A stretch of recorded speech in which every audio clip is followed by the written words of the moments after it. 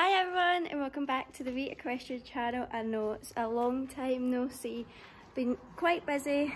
I'll give you a wee update.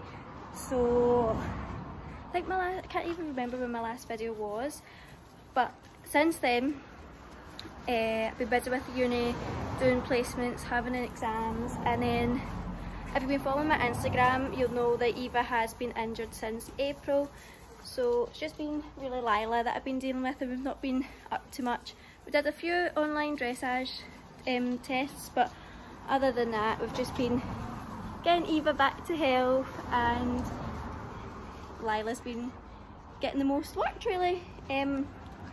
So if you've not been following my Instagram you won't know that Eva, the middle of April, tried to escape, we think, and caught her leg on the fence, and she caught it just on the pasturing, so it was quite nasty to begin with, and she couldn't get stitches because of where it was. It would just burst the stitches, so we've just been washing it every single day, putting cream on it, and now it's just a scab. So past couple of weeks we've been hacking and lunging, just gradually bringing her back into work. She wasn't stiff on it or anything, but just because she hasn't been worked on it for a wee while, we're just trying to introduce her back in a wee bit more slowly.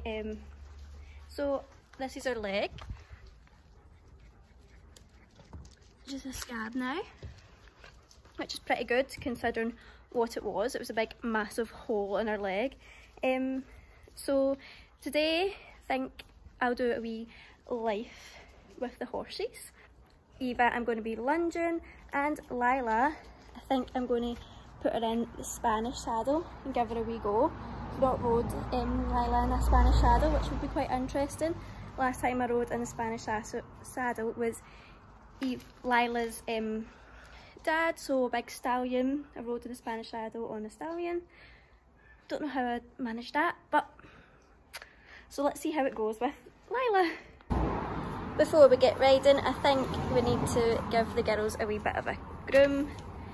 Keating greys in Scotland isn't the best combination, but we'll see what we can do.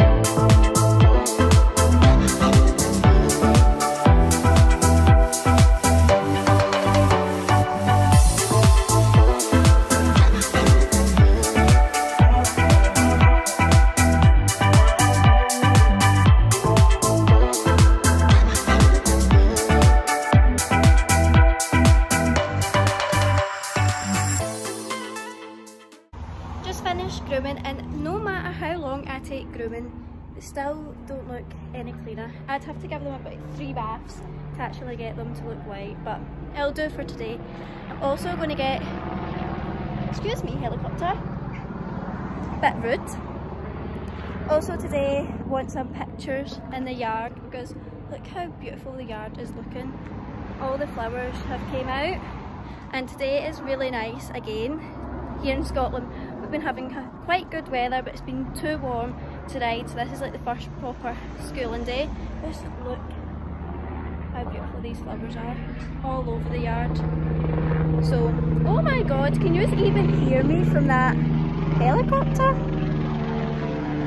Don't they know I'm trying to film a vlog? We are all tacked up, finally. Spanish saddle is on. This is going to be interesting because you can't rise in it, so we'll be sitting trot all the way.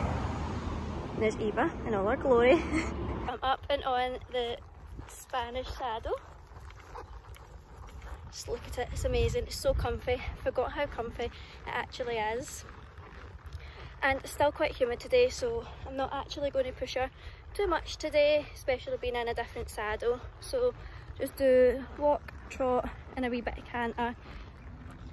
Also got my Pivo pod set up just there, so you'll catch it, catch all of the Spanish fun. Also I'd like to say that I'm now a brand ambassador for Pivo, so I'll leave a link in the description and you can purchase your own Pivo pod. They're amazing little things. I could honestly not live without my Pivo anymore.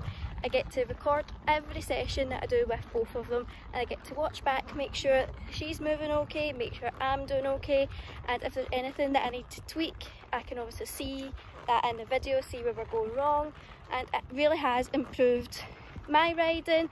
And I've also captured great moments on it. Honestly, I would be lost without it now. All my Instagram pictures and videos are mainly taken on my Pivo, so if it wasn't for the Pivo I wouldn't get nice pictures for that either. So yeah, go check it out.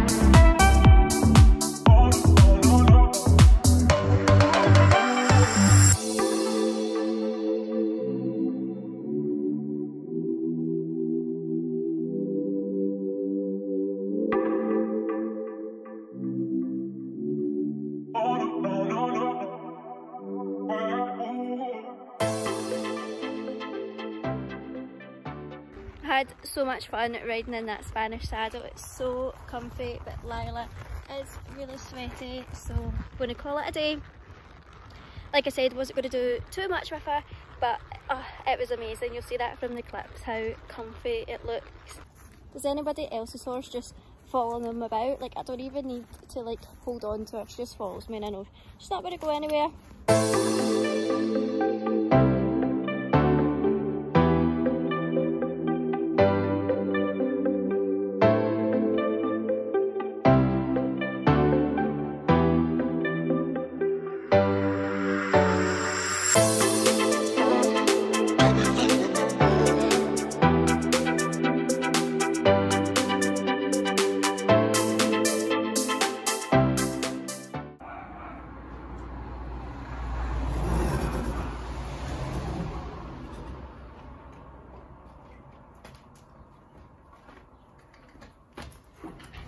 Just going to hose Miss Sweaty Betty over here and then give her a wee treat.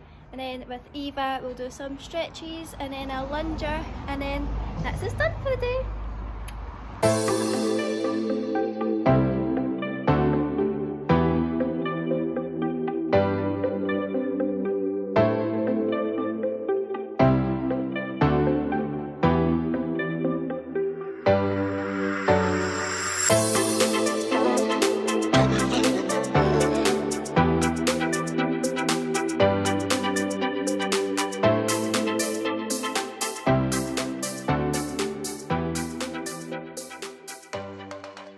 Stretches with Eva. I miss the Farley's cinnamon heart if Eva doesn't steal it off me. I'm just going to break it up into 4 pieces and we'll get stretching. So just going to put it around her belly. Try and hold it for a few minutes. Just gives her a good stretch and then run that down.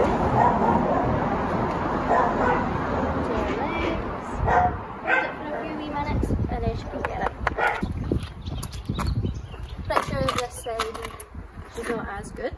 Just try to give me a paw.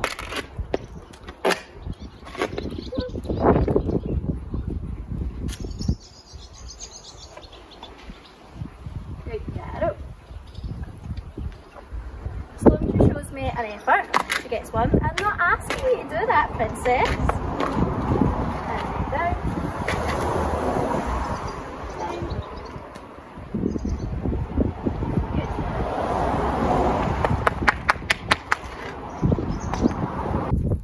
Lunging, Eva, and a question I want to ask is, would you like to see like a series of bringing her back into work? Like, I've not done a flat work session with her, and knowing Eva, she is a wee bit spicy, so it could make an interesting series. So if you like that, just pop a wee comment down below so I know.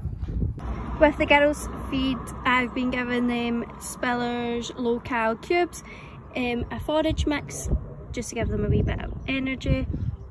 Trying to keep them low sugar as possible because their grass is so good just now, and they would put weight on by just breathing.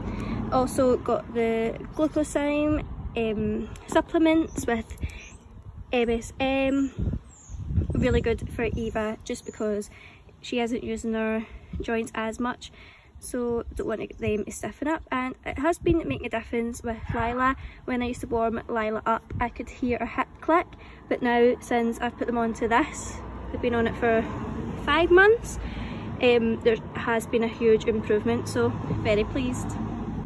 I love the little faces and dances that they do when they know that they're getting their dinner. Where's my 2 patient girls?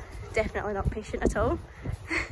For healing Eva's leg, we've been using the LeMieux Silver Salve, and since using it I have seen such an improvement with Eva's leg.